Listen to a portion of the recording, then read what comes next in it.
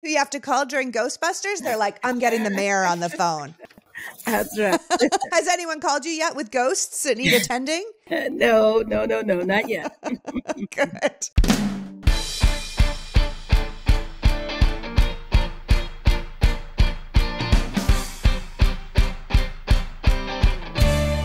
Hello, and welcome to the Politics Girl podcast. I'm your host, Lee McGowan. Let's get into it.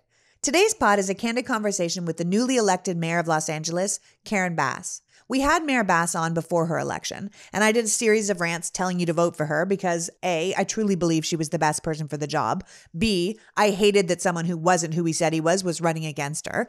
And C, because what happens in big cities is a beta test for what can be successful, not just across the state, but across the entire country. Successful policies and legislation are infectious. Look at what's happening in the red states. One state does a trans ban, 10 more states join in. One state bans abortion, the rest fall in line. One state writes a don't say gay bill or bans a bunch of books, and suddenly it's an epidemic. But this can work for good policies too. And cities like LA can be kind of a test kitchen for what can work nationwide. So I'm having Karen on today for her 100th day in office to show what good leadership looks like and what we should all be looking for from our mayors across the country. If you're paying attention right now, you know the country and its values and democracy itself are under attack. So those of us who want to defeat this rising tide of hateful, fascist, authoritarian behavior need to be strategic with long-term, big-picture plans to actually make people's lives better, to show people that government in the right hands can really do good. What happens in Los Angeles is what could happen across America. What we learn here, we can recreate in other cities and states. Not to hurt people or strip away their rights like the Republicans are doing with their anti-gay, anti-trans, anti-black, anti-woke legislative agenda, but with positive things like solving homelessness, dealing with water crises, being business positive, or figuring out affordable housing. We are told all the time that government is the enemy, but that's mostly by people who want you focused on an enemy rather than paying attention to government. So today, I want you paying attention to government. I want you to hear from a leader who is out here doing it differently, and if she is successful, will help people solve problems far beyond her own city. So without further ado, please welcome my guest, former state assembly member and California congresswoman, lifelong community organizer, and first woman elected as mayor of Los Angeles, Karen Bass. Welcome back, Karen. Thank you. Thank you for having me back. Well, thank you for joining me. I mean, since our last conversation, you went from mayoral candidate to mayor. So let me first say, congratulations, Madam Mayor. I could not be more pleased to have you in charge. Well, thank you so much. And I want you to know that that transition was 3 weeks. So I had 3 weeks to go from being a member of Congress to running the nation's second largest city. I bet you didn't spend it all in Cabo either. You were just No, I did not hit the ground running. Now, listen, I know your agenda is focused on setting LA in a new direction, and you've been at it for 100 days. So how's it going? It's going great. I want you to know that I'm loving every minute of it, because nothing fulfills me more than to go to an encampment and to see people in tents and to get them out of there and get them housed and then go to visit them afterwards and to see how things are developing. And so I said I'm like a kid in a candy shop. Oh my gosh. I'm telling you, for people who don't live in LA, arguably the biggest issue that we're dealing with is our homelessness issue, or the amount of unhoused people in this city. And Karen and her opponent both promised to tackle this issue, but Karen was the one looking to solve the problem at its root. So instead of just making it look better for people who are driving by it, her goal was to deal with the underlying causes so we didn't end up here again. So now that being said, the initial crisis still had to be dealt with. So on her very first day of work, instead of going straight to City Hall, it is my understanding that you went to the emergency center to declare a state of emergency. Now, what did the emergency declaration of homelessness allow you to do? Well, first of all, I had to bring in all of the general managers from all of the various departments in the city to put the city on notice that all hands on deck, 47,000 people sleeping on our streets all around the city in tents, and we needed to do everything we could. So it allowed me to direct the city council, and to essentially order everybody to have all hands on deck. And you know what was great about it? Is that it sent a message that reverberated throughout the region. So a week later, the county declared a state of emergency. Santa Monica did, Long Beach, the surrounding cities that are all part of the same county declared a state of emergency. And that's allowed us to fast track things. Because one of the big problems in LA is that it's so hard to build anything because of all of the bureaucratic red tape. And then I've been discovering more red tape. So reasons why people haven't been housed because of crazy requirements that I found that we put on ourselves. So since we did it, we can undo it. And I'm in the process of undoing some of the bureaucratic red tape that has left people on the street for years. Yeah. I mean, I think you've been really clear that it's these bureaucratic delays, these unnecessary reviews, the endless paperwork, and as you said, the red tape that actually stop us from acting with the urgency that crises need. And I think it doesn't matter what city in America you're in, that's often the case. You have leaders in place that want to make a difference, and yet they can't because of stipulations they put on themselves over the years. Absolutely. But that's good news and bad news. It's bad news that has happened for so long. It's good news because it shows that it's fixable, it's solvable. And one of the things that's been the most exciting over these last 100 days is that we have affirmatively dispelled the myth. Because a lot of people believe that those folks in those tents are there because they want to be there. They're there because they're all drug addicts. And it's been a denial of the fact that there's literally thousands of children in those tents with moms who were fleeing domestic violence or people who just couldn't afford to live in this city because this city has become so expensive. If you get behind in your rent and you get evicted or you have bad credit, you might not ever be able to rent again. And so that's why we have to address some of these problems. We're getting people in motels. We're addressing why they were unhoused and then moving them on to permanent supportive housing. I think that's so essential. You move people out of tents to alleviate their immediate suffering. But part of it is also proving this idea that people just chose to be homeless in the first place. This argument that people want to be unhoused and that's how they want to be, I think is something that people often tell themselves to feel better. But people really do want help and better opportunities. I mean, you were quoted saying, "I want to make sure that the city of Los Angeles holds nothing back when it comes to bringing people inside and providing them the support they need to stay inside for good, to save lives, to restore our neighborhoods, and to house Angelenos immediately. We must urgently prioritize underutilized existing city-owned properties." And you were just mentioning motels, right? So with that in mind, I know you asked to be provided with an inventory of unused, underutilized city properties, which could be transformed into temporary or permanent housing or places we could put people. And then each site is kind of assessed individually at what kind of housing could be built or used on that location. So this is a brand new program. How are you feeling about it? How's it working? Oh, I'm feeling really good. We have all sorts of problems because when you're building the plane and flying it too, you're learning and you're discovering different things. So we did identify the city-owned land, but we still have to build on it. That's why we're using motels now, because I didn't want to wait. I didn't want to say, you stay in that tent for the next 5 months until we can get something built. No, let's get off the street today. Let's be in a motel for the next few months while we're getting something up and running. And we're using all different types, modular housing, containers, different things so that we can get the building done quickly. Right. I think you said it beautifully when you said, we want people inside, sleeping in a bed, waking up to services and stability, which will help them get back on their feet. All of this is part of what's called Inside Safe. Is that right?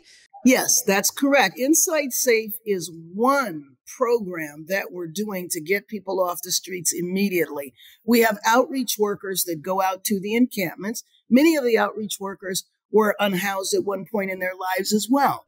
They talk to the people in the tents, and it might be 3 or 4 days that they have conversations to build up trust, because a lot of these people have been lied to, disappointed so many times that they want to make sure that what you're offering them is legitimate.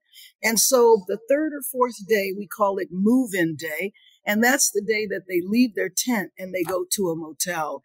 And again, I've been there through every part of the process in different locations. And we've been operating now in about 13 different locations around the city. We hope to get to capacity where we can actually operate in 13 different parts of the city all at the same time. So we move them into motels, and we look for motels that are nearby where they were camping, because they've built up community. And that's what a lot of people don't realize. Folks are in the tents. It's actually little communities. Yeah. And they have relationships outside of those tents. So there might be, say, 10 people in tents, and maybe 3 of them say, no, I don't want to go. I want to stay on the street. But when move-in day comes and the bus comes and the majority of the people get on, guess what? Those 3 people that said they didn't want to move, they go. And now we're having an opposite problem. We go, and those 10 people on move-in day turn into 15. Why? Because they've called other people in tents and said, hey, this is real. So we have a lot of problems, but I think those are good problems. Yeah. I mean, I've seen the before and after pictures from South LA, from Hollywood, from Venice. I have a number of friends that live in Venice, and I went out to dinner the other night, and they were like, thank God for Karen Bass. Cause like the streets are completely different. Like, it is amazing. And like you said, you have 13 operations in LA right now. I think so far you've had 0 arrests. Is that true? Absolutely no arrests, because the police are not involved. Well, but that's the thing, is that you just can't go. You have to treat people with respect. And one thing that we've done is that we've not involved the press. We've not involved it, because this is not a publicity stunt. And we want to preserve people's dignity. You imagine somebody living on the street. You want to preserve their privacy and their dignity. And when I go out, I go out as low key as possible, because I want to talk to them, but I go out to show I'm serious. That's why I'm here. This is not a stunt. And we're going to stick with you until you're okay. This is not about dumping you in a motel and then having a press conference and saying we did something.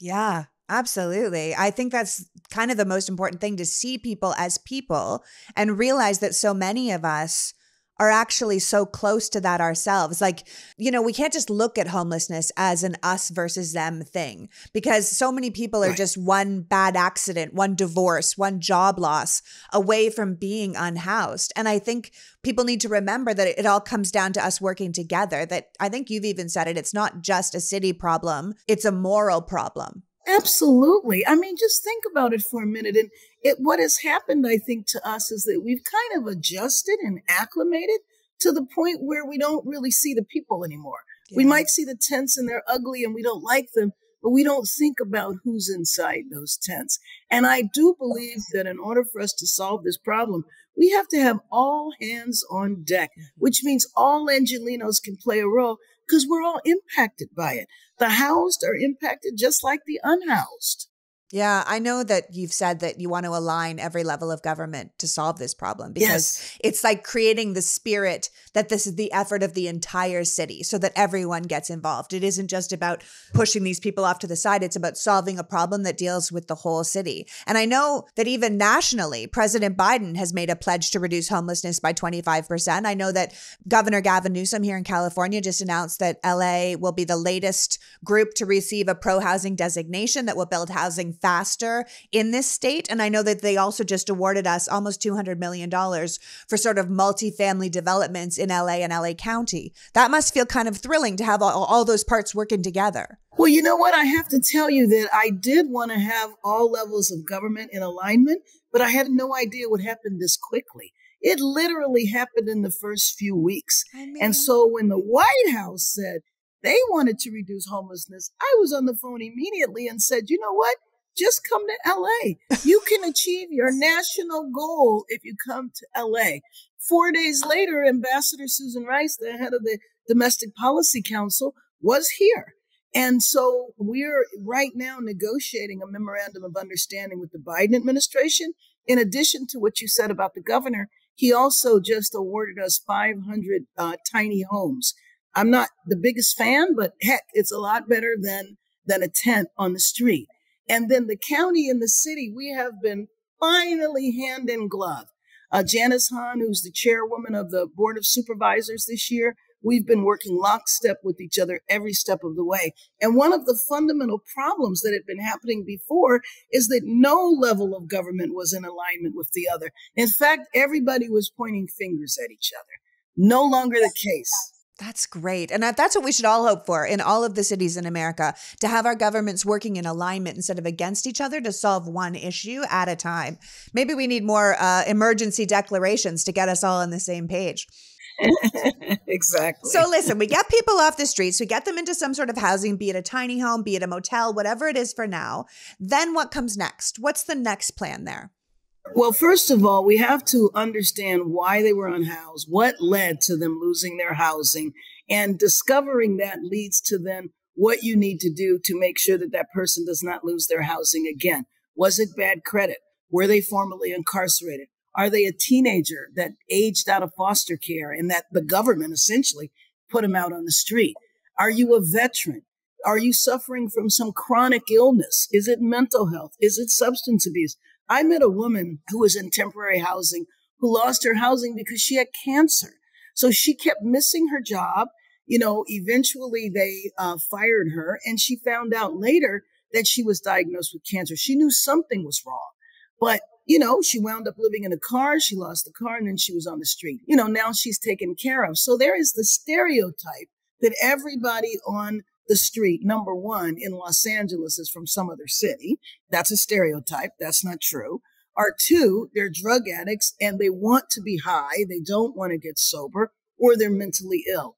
All of the above is true, but not in the numbers and percentages that people describe. It does not characterize the unhoused population. Do you know we have people in those tents who literally work full time? They work full time, but they can't get it together to rent someplace because LA is so darn expensive. Or like I said, they might have had bad credit or been evicted before, and no one's going to rent to them. Well, let's talk about how expensive LA is, because this also isn't an LA problem, but it's certainly a very distinct LA problem. Right. Your focus is to make additional investments to deal with the homelessness crisis, to make Los Angeles safer and more affordable for all. And obviously that's wonderful at all levels. The government seem to be working together to solve that problem. But this city is mental. I mean, to try and rent a place here is crazy. And do you think it has anything to do with major companies and hedge funds coming in here and gobbling up real estate, entire buildings, single family dwellings, and then inflating the price of entire neighborhoods or renting houses back to us that are way overpriced or that we should be able to buy, single families should be able to buy? Because I think about this all the time, especially, this is something my family deals with. I think this behavior feeds the homelessness crisis. People that should be moving out of 1 bedrooms into 2 bedrooms or 2 bedrooms into starter houses. They're not moving because they can't afford the next jump. They just can't do it. They can't make that next move. So they stay. So it sort of bottlenecks back to the people that should be getting the 1 bedroom or the studio apartment. They can't get it because it's not affordable. No one's moving because they can't afford the next place. What do you think about that? Because it is a problem. Well, you're absolutely right. And I'll go back to what you said, the origins of the problem. Let me just date it for you. The last Great Recession from '08 to about 2011, so many people lost their housing. And that's when the big corporations came in and gobbled up a lot of the housing. And so that is absolutely a problem. And what we need to do is that we have to build so much more, which is why we were trying to identify the public land, because then you don't even have to invest in the land. And by the way, the alignment of government helps with that as well, because every level of government has land. Los Angeles Unified School District is a huge landowner. And so what we want to do is build housing that, guess what? Teachers and students can afford to live in. LA Unified has lost over 200,000 students in the last 10 years because people have moved out of Los Angeles.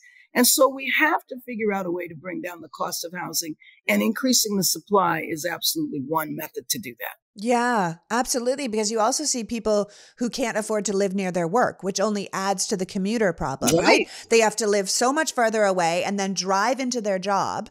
And that also just causes a problem in the city, not just our city. Many cities deal with this. And I think people invest in real estate with the idea that at some point they will sell it and they will make a profit. But if the prices keep going up the way they are, who is going to be buying this real estate? Like if boomers are sitting here at their $2 million house, but millennials and people who will be buying houses aren't able to afford that, then what happens there? We either need to add more houses or we need to bring the prices down to make it realistic. And realistically, we need to do both. Mm-hmm. We need to bring the prices down and we need to build. And you are absolutely right. And the other thing that has happened is generational. Yeah. And so as people have gotten older and a lot of families, the adult children cannot afford to maintain the homes and they lose them. Or people who are elderly realize there's so much money that they can make from selling their house, they leave.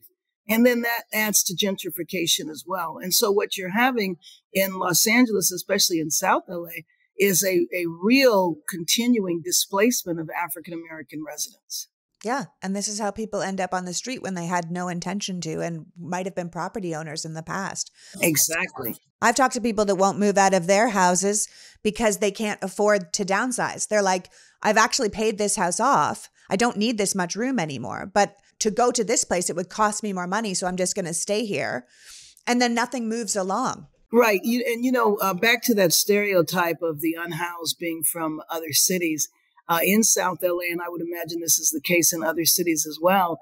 A large number of people who are unhoused literally lived on the same block, inside or in the nearby neighborhood. I went to an encampment in South LA and I was asking people, where are you from? And they go, well, I'm from right over there, and point to a couple of blocks away. But they were all from the neighborhood. We need to do something about this. I mean, I personally don't think big companies should be able to buy multiple single family dwellings. I don't think that foreign buyers should be able to come in and swoop in and take entire neighborhoods. I mean, I know that where I'm from in Canada, if you are a foreign buyer, your tax rate is so much higher to buy single family dwellings to dissuade people from buying investment properties rather than letting locals buy homes where they actually live. And I think this is a problem that needs to be solved nationwide. It really is a problem that leads to homelessness right across the nation, not just in Los Angeles. Exactly. Okay, we're just going to take a moment to thank the sponsor who made this conversation possible, and we'll be right back after this with Mayor Karen Bass.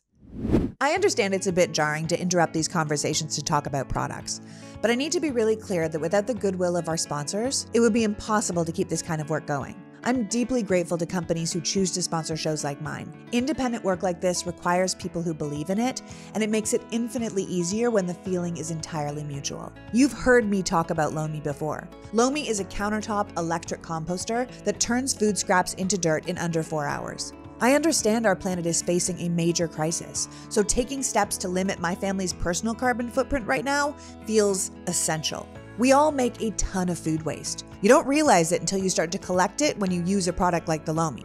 My dog rejects his food. Recipes are made for 4 and my family has 3. My teenager is starving and then he won't eat. And without the Lomi, all that extra food just goes in the garbage, ending up in landfills, releasing methane into the air. But with the Lomi, I don't have to feel as guilty because I know I'm doing something productive. With the Lomi, the leftovers that don't quite get eaten, the vegetables that die in your crisper, the fruit that fuzzed, it's now composted down into nutrient-rich dirt you can feed to your plants or just throw in the garbage. No word of a lie, with the Lomi, our family has gone from 3 to 4 bags of garbage a week to 1.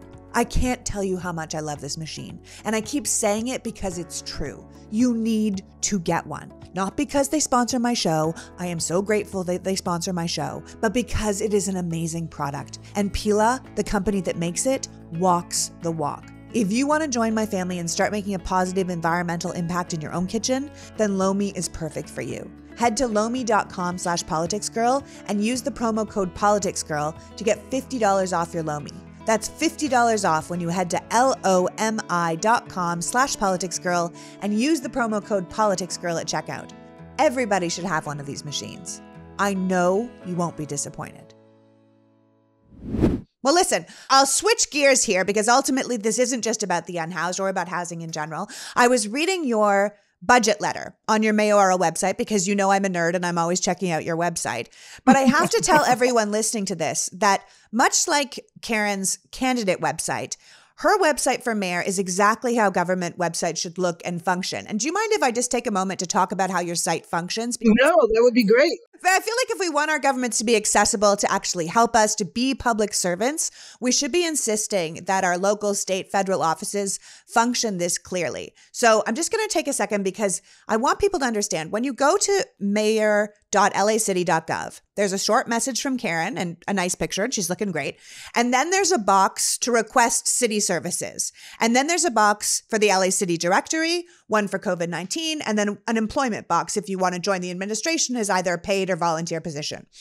But it's the city services and city directory that really got me because I live here and I had no idea that this site existed. The Bass administration has made it easy for people to connect with their government, and they've done it in this way that's really appealing because it's not just the phone numbers of the people. It's the city directories. Everyone is there. Elected officials, board commissioners, departments, bureaus of public works, building safety, city attorney, the zoo. I mean, they're all there.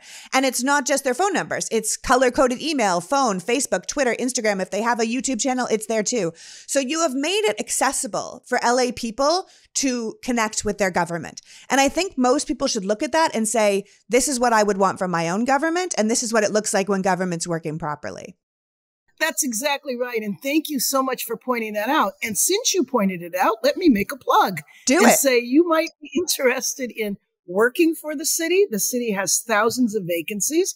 Or you might be interested in working for the mayor's office. And we certainly have plenty of vacancies. Or you might be interested in a voluntary position as a commissioner. And know that all of that is available and you can access it through the website. Thank you so much for that. No, I love it. While I was there, I signed up for Notify LA, where you get text messages for what's going on in your particular area. You know, if there's going to be a flood or if a road's closed, they will send a text to your phone, which I think is marvelous. So in case people think that you're just focusing on the unhoused, that's not true. I want to touch on just another thing you're working on right now so people know you're out here actively diversifying. You just announced a deputy mayor for business and economic development. So you've made it quite clear that the success of our business community is key to the success of our city. So do you want to talk to me a little bit about that? Absolutely. Well, I am very excited to talk about Rachel Freeman. She is our deputy mayor for business and economic development. And you know that when we talk about the unhoused population, the fundamental problem is profound income inequality and disparity in Los Angeles. Well, how do you address that? You need good paying jobs. How do you address that? We need to have a thriving business sector because who hires people? You either work for the public sector, the private sector, or you are self-employed. And so we have to make sure that every sector is very vibrant. Just as we were saying how difficult it is to build in Los Angeles, business owners will tell you it's also very difficult to do business here, which is why businesses leave Los Angeles. So we have to make sure that we have a vibrant business community so that we can have more jobs. And then we're getting ready to host major international events. I mean, the World Cup is coming here in just 2 years. The Olympics is coming here in 4 years. And so we want to be prepared for all of that. And that is an opportunity for people to get into business as well as to grow your business. And so we're going to focus on that. So stay tuned because we're going to be doing a lot of convenings. You know, the city of Los Angeles does billions of dollars of business with small businesses and large businesses. A lot of them aren't even from California.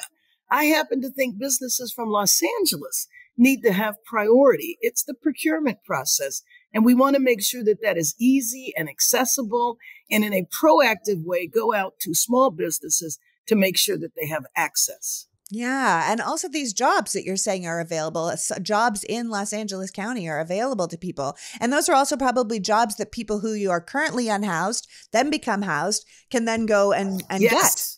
Thank you so much for mentioning that because we did just get on the conveyor belt. We did just get to permanent supportive housing.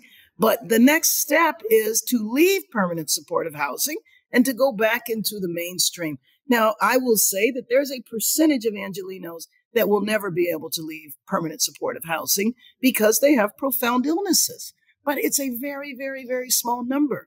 When we put somebody in permanent supportive housing, it's for 2 years. So in that 2 years, they can address what their problems are, and then they can work for the city. Thousands of jobs. Those are union jobs, Those are good paying jobs with benefits and pensions. Who has pensions these days? No one. We don't get gold watches Right. and we don't get pensions anymore. We can't be company men. Right. It's ridiculous. No, That's listen, right. you can't do anything without money, and money comes from taxes, and taxes come from successful businesses and people being successful in the city. You know, I looked at your Right. city department budget requests from everyone from animal services to the city attorney, and I saw what they were asking for. And just so people know, each one of these budgets that are put in from the different departments around the city are typically between 90 and 500 pages long.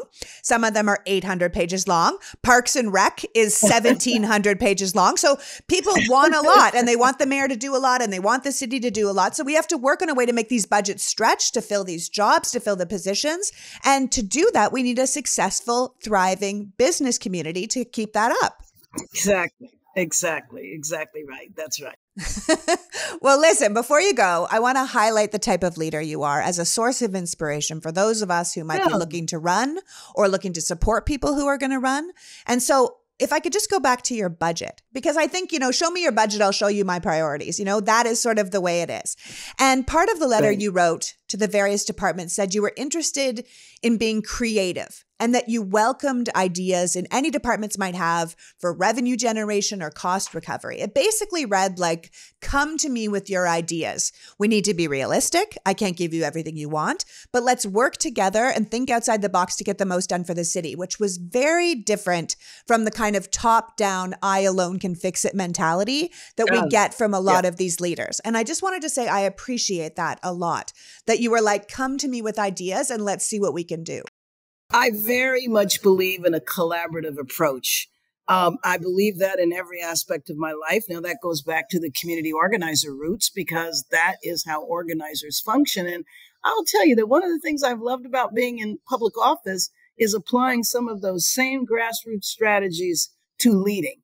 And telling people that you want them to come forward with their ideas. We want them to come forward and tell me what your problems are so that we can address it together. Don't hide your problems to say, oh, I don't want you to know that I have this deficiency here.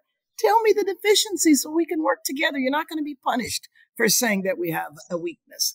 And so I tried to set that tone on the very first day when I declared a state of emergency, and I had all of the general managers come forward. I delivered that message and said, you know what, it's a new day. Let's start out, you know, in a new direction. Yeah. And in the tone of collaboration, which you obviously love, you often use the quote from Diane Watson, the lift while you climb. Can you tell our audience a little bit about lift while you climb before you go? Yes. Well, Congresswoman Diane Watson has been very instrumental in my life, because she decided that I needed to go to Sacramento, and then she decided I needed to go to Washington.